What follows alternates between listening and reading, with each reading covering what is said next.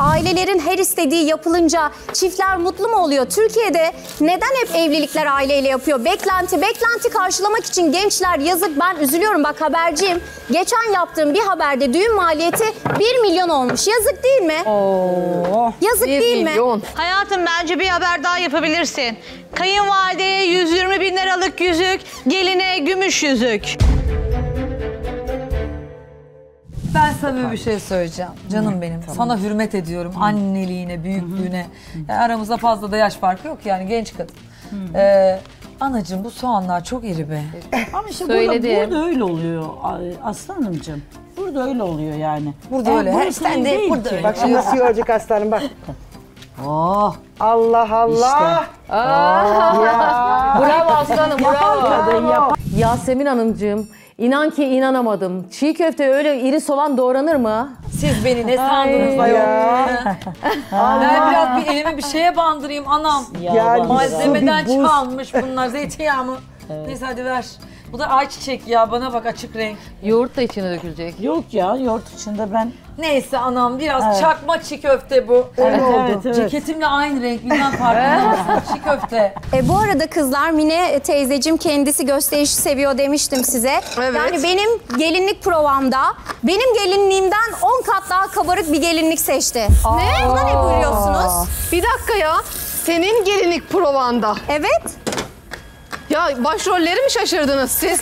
O günün prova yapması gereken gelini sensin. Evet.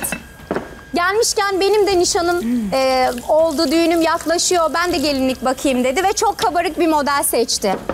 Hiç özenmedim zamanı mi? Ben de mı böyle... peki? Efendim? O gün zamanı mıydı yani? Sen ne düşündün? Yani biraz ben de bir garipsedim ilk başta. Garipsedin. Evet, garipsedim. Ben çünkü bana takmayacağını söylemedi. Düşünmüştüm açıkçası. Efendim? Ben takmayacağını düşünmüştüm. Yani şöyle, neden o gün dedim? Ya. Neden o gün? Bana söyleseydi başka bir günde yapabilirdik bunu. Ben dedim ki, ay dedim biriniz dedim işte Erzurumlusunuz, Bursa'dan gibi bir şey yapın, aşçısınız, şefsiniz. Yalan mı? Evet. Bir şey yapın dedim, maharetinizi görme, hep kızlardan. O da almış. Aynen. Aman ver ana, ver şu biberi. Dök şu biberi. mü?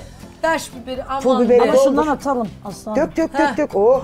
Ay atacağım vallahi. At. Bayağı çok oldu. Öyle. Olsun, acı olur çiğ köfte dediğin. Yok. Nasıl Ay ya? maşallah, Ay maşallah. bakmak istiyorum. Aslı Hanım yoğuruyor kızlar. Bakalım bak. Evet. Anne sen de Aslanıma yardım ediyorsun. Harika ya. İnanmıyorum. Süper ya. Ama ne demişti kızlar, hatırlıyor musunuz? Çok ben güzel. de eşime güzel yemekler yaparak, değil mi? Evet. Tavladım demişti. Yalnız Haksız Yasemin sayılmazmış. ablanın taktiği Mis, mükemmel tuttu. Aslı Hanım'ı bile gördüğünüz gibi oyalıyor şu anda. Çiğ köfte mi yapıyorlar? Orada sıkıla beklemek yerine işte gayet güzel kendilerine aktivite buldular.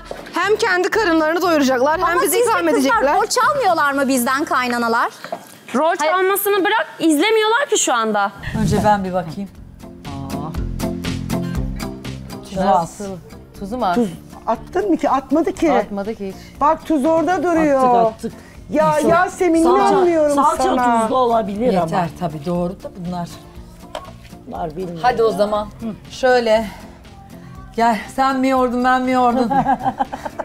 Siz yoğurdunuz. Tak çeyreği ben aldım, benim yok ama takıldım. Gel aç. Hadi bari tadına bak, bir şey söyle iki. Gel. Mükemmel. Çok güzel. Ha, Sizin elinizin değdiği şey aç zaten mükemmel. ağzını. Lezzetli olmuş. Gel aşkım. Aslı Hanımcığım, iyi ki geldiniz valla. Siz gelmeseniz çiğ köfte yemeyecektik. Eliz'ciğim bak, sen bu yaş farkını kavrayamıyorsun. Evet. Sen 20 yıl sonra bildiğin yaşlı olacaksın. Evet, ekolojik döngü, doğru Ben söylüyor. senin 20 yıl sonraki halini gördüm. Nerede gördün? Buldum. Ne oldu? Ve yönetmenimize getirdim. Nasıl ya? Evet, sen ve nişanlının. Bir görelim isterseniz. Nasıl ya? Arkadaşlar söylüyorum, tarih 2044. Bakalım. Bakın böyle, buyurun. Ya gördün Ya mü? bu ne Yasemin? 20 yıl sonra Eliz'le nişanlısı. Ama bir dakika, şimdi Umutcan hiç yaşlanmıyor. Nedense ben yaşlanıyorum. Yani o yerinde Hayatım, saymış. Bu normal mi kızlar? Ben sana dün de söyledim, ondan önceki gün de söyledim. Erkekler yıpranmaz, aynen böyle kalacak. Ben bu durumdan hiç rahatsız olmadım Yasemin'cim. Ekolojik döngü. Bak, senin de biyolojik saatin çalışıyor. Sen de hep böyle genç kalmayacaksın. Ben de sizin gibiydim ama bak hala gencim. Sizi de göreceğiz 45 yaşınızda. Ama hayatım şöyle bir şey var. Ben 45 yaşına geldiğim zaman benim kocam da 45 yaşına gelecek. Gerçekten gitsek güzel olur. Evet. Aslanım şimdi Bence bunu de. Yasemin Hanım mı yapmış oldu? Hayır, Aslı Hanım yaptı. Yok be, Ya. yaptı. Yok, Kurban olurum, yok. yaptı. Canım Yasemin'im yaptı. Ben sıkayım hemen. Devam edeyim sıkayım. Güzel olmuş Toparla gerçekten. bunu, Elinize çıt çıt sağlık. çıt yap. Sıkım şöyle, belki gelinlere de tattırırsın aşkım. Aynen. Ellerin dert Tavana görmesin. da atarız. En azından niyeti güzel. Evet. Tabii. Niyeti iyi. İyi. Aferin. Düşünmüş ederim. getirmiş. Keşke bir dahakine ama senden ricam şöyle bir kısır yapalım. Tamam, yapalım. Antep'ten gelirken şöyle bir getir yanında da. Tamam. Şöyle Söz. bir Antep kısırı yesinler ya. Evet. Öf. Güzel oldu. Acı da Mis acı bol. gibi. Mis gibi. Aynen. Hadi çıkıyorum ben. Tamam. Eliz'ciğim bence biyolojik saat demişken Evet. hani hem dedin ki evlenir evlenmez ben çocuk sahibi olmayı düşünüyorum. Hani bu fikrinde kararlı mısın? Gerçekten istiyor musun böyle bir şey? Şimdi Umutcan genç, o baba olmak istiyor, hakkı. Benim de şu an sağlıklı bir kadın olarak böyle bir istekte bulunmam gayet normal ama iyi bir birey yetiştirebileceğine Onları inanan kişiler çocuk yapsın. Ben de bundan diyorum, bundan bahsediyorum işte. Bak ben 5 yıllık evliyim, hala çocuk yapmadım. Tebrik ediyorum, ne kadar bilinçlisin, çok güzel. O çocuğun 10 yılını planlamadıysam, eğer ki bankamda bir 500 bin lira çocuğum için para yoksa... niye çocuk yapayım ki? Ya Niye? Yasemin bu kadar da planlı olamazsın yani hayatta. Kusura bakma ama bu kadar da planlayamazsın hayatı. Kızlar bence çocuğun 10 yılını garanti altına almadan çocuk yapmak yanlış Ya arkadaşlar. ben sana bir şey diyeyim mi? Çocuğun 10 yılını garanti almayı beklersen eğer az önce gösterdiğin Eliz'in fotoğrafı var ya sen de aynen öyle görünürsün. Hayatım ben merak etme. Öyle gözüksen bile bak dediğim gibi 5 yıllık evliyim ve hala çocuk istemiyorum. Ya Yasemin bazen hakikaten abartıyorsun ya. Çocuk yapmak için paraya ihtiyaç yok. Benim çok üstüme geliyorsunuz, Eliz'in üstüne geliyorsunuz ama ben size bir bomba patlatacağım dedim. Şimdi onu patlatacağım. Patlat. Neymiş o bomba? Sizin bir 3-4 sene önce oğlunuz 14 yaş büyük bir kızla görüşmüş. Ve siz buna onay vermiş, evlenebilir. Ve geçenlerde de demiş ki keşke Hali'den ayrılmasaydı da benim oğlumu çekip çeviriyordu demiş.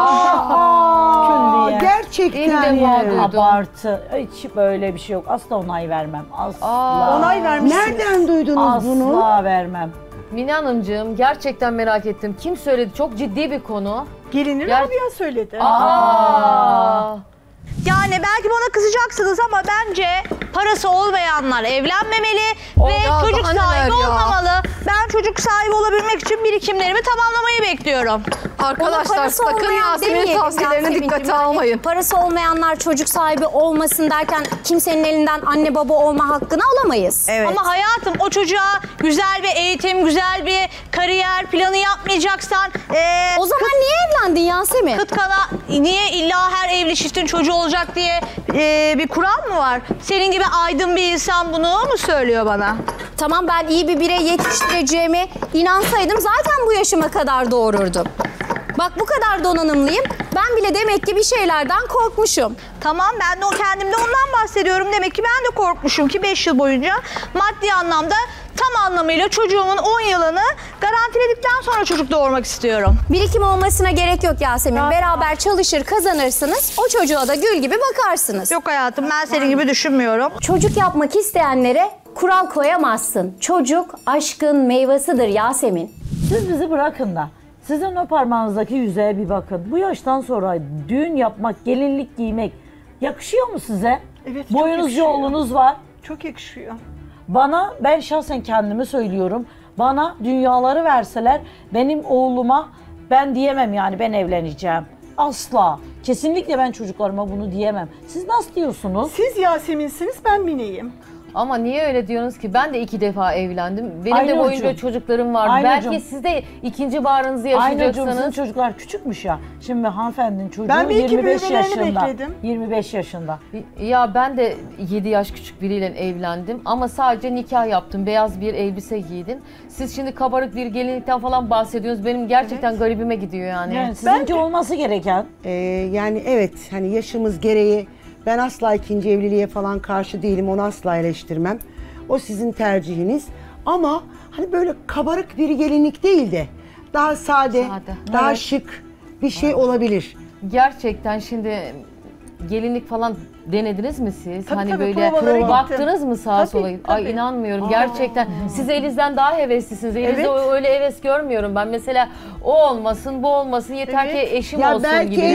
Düğün yapacağız. Eliz belki diyecek ki önemli değil, gelinlik olmasa da Öyle ben diyor zaten. evleneyim der yani. Ama Öyle siz de bir kız denedim gibi diyorsunuz, görünüyor. baktım diyorsunuz, hani sanki böyle yani 20-25 yaşlarında gibi böyle içinizden gelmiş demek ki. Neden Aysun Nur Hanımcığım? Ben genç ve güzel bir kadınım. Tabii ki güzelsin ama Provalara gittiniz mi? Tabii, Hazır mı? provalara gittim. Hazır mı gelinlik? Ya denemelerdeyiz yani. Modelleri beğen. Gelinlik bakıyorsunuz. Evet modellere bakıyoruz. ben ikinci kez evlendim, hiç gelinlik giymedim. İsteyen giyebilir. Ne var bunda? Ama Eliz'ciğim bunun iyi günü var, kötü günü var. Para kenarda olmadan iyi bir çocuğu nasıl büyüteceksin? Hani Herkes nasıl büyütüyor hayatım? Nasıl büyütüyorlar?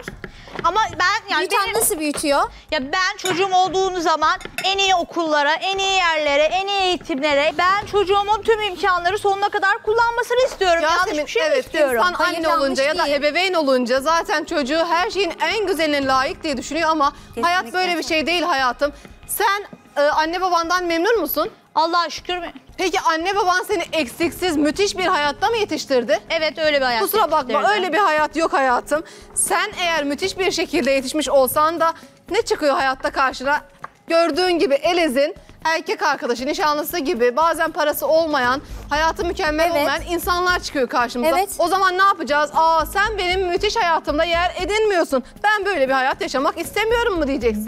Ben öyle diyorum hayatım. Ben hatırlarsanız geçenlerde ne demiştim? Parası olmayan erkeği bir tek annesi sever.